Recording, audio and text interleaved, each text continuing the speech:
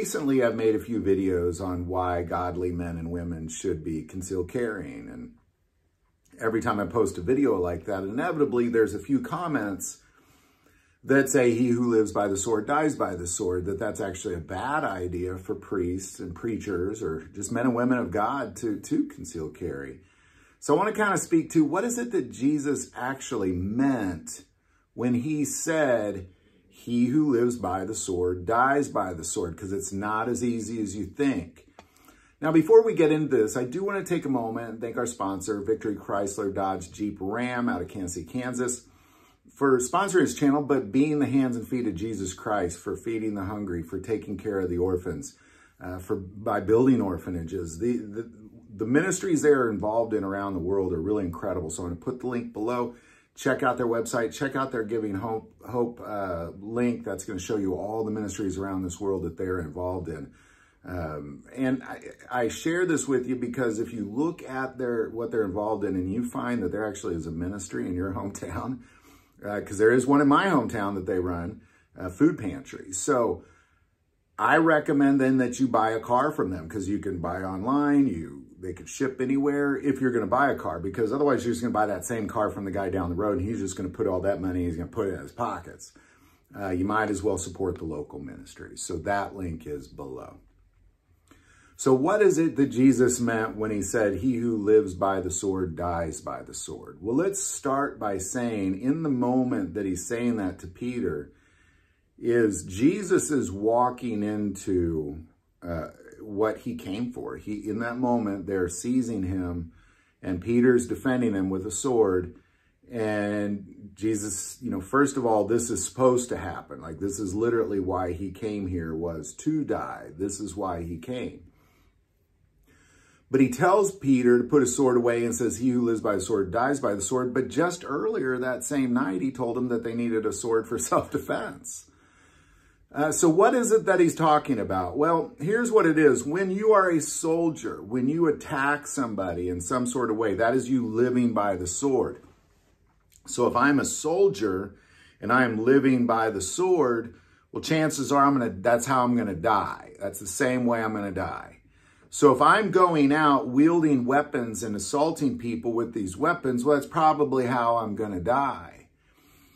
Whereas, and if I'm carrying a gun for self-defense, which is what Jesus told them to do just a few hours earlier, if I'm carrying a weapon for self-defense and I'm attacked, that's not the same thing. Then I'm just dying by the sword, and I'm not even living by the sword. I'm just dying by the sword.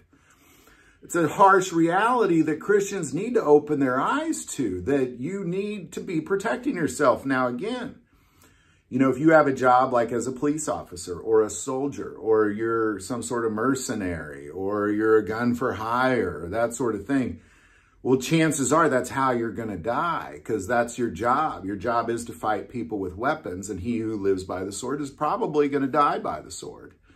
And that's an important lesson that we need to learn as Christians. That does not mean that we should not be carrying arms to protect ourselves. Those are two totally different things. They're not even in the same category at all, other than it just involves weapons. But what Jesus told Peter was to put his sword away, one, because he's walking into fulfillment of why he came.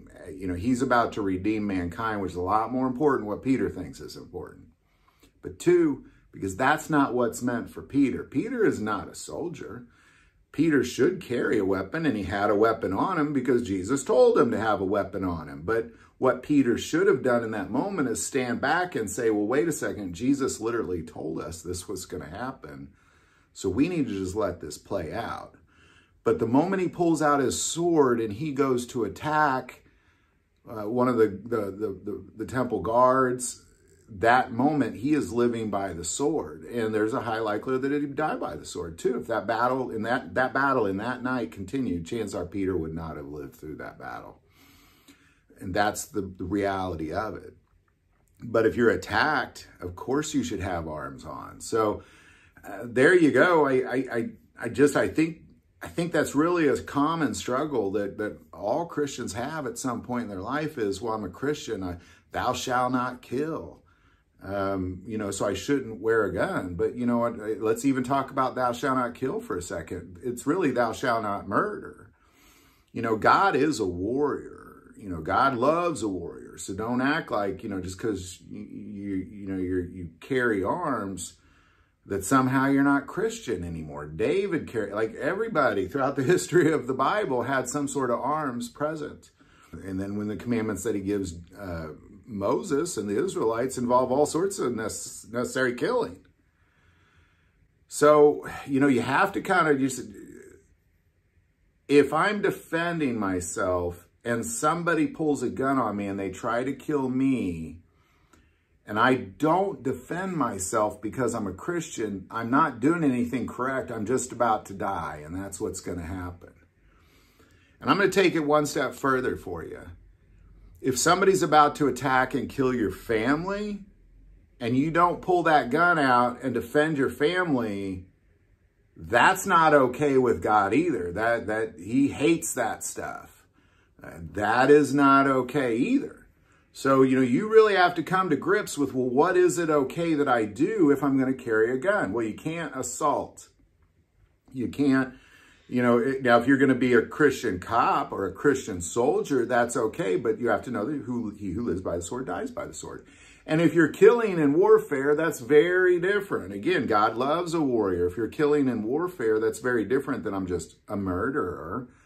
If I'm a soldier and a Christian and I have to kill somebody in warfare, that doesn't fall in the category of thou shalt not kill.